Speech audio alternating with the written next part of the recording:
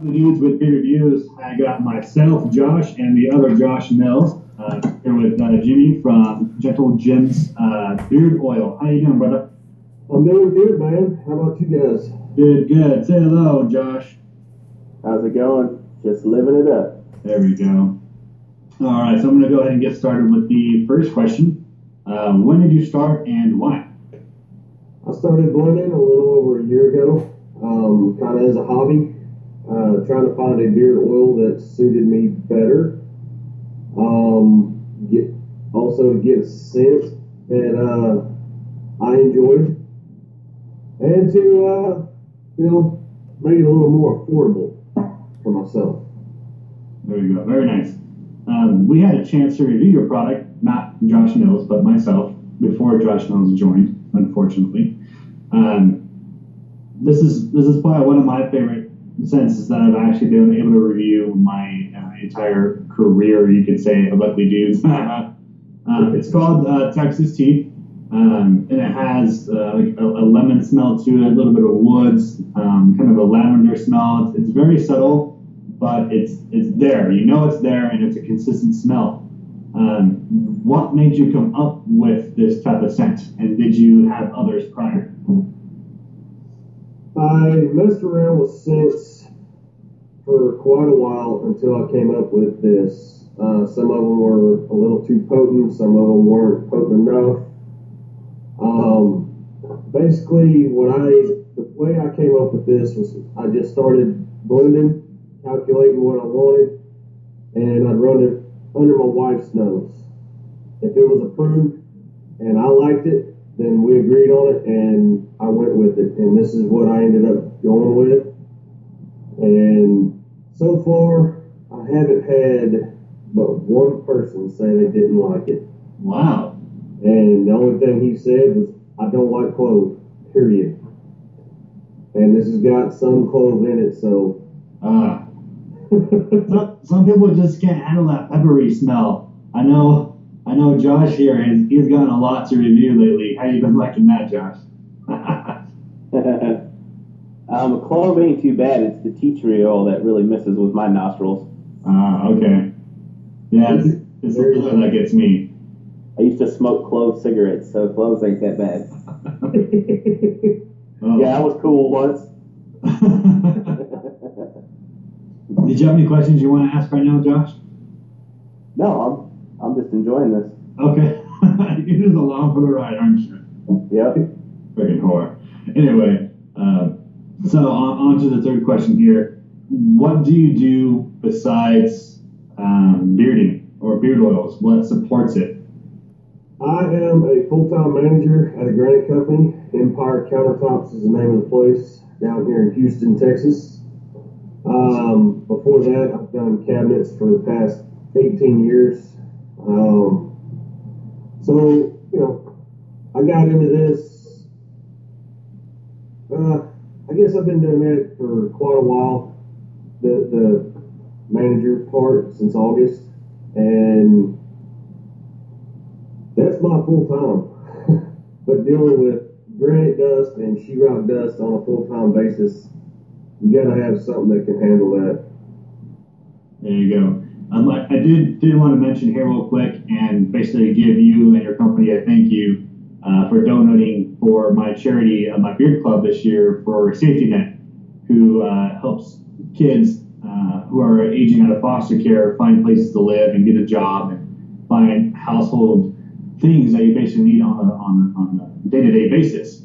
So we're getting 10 bottles of 1 ounce from you, which is awesome, and that'll be auctioned off during our beard competition on September 19th. So thanks again for setting that up, and we really appreciate it.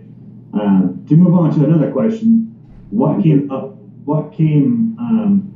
did you come up with the name of your company? Well, to be honest with you, like I was talking to you earlier, before we started the recording, I'm part of the YouTube hype community, and when I got 250 subs, I held a contest, and that was pretty much how I came up with the name Gentleman Jim's Beard Oil. My handle on YouTube is Gentleman Jim, and another guy picked out the name Texas Tea, and there's a label. There we go.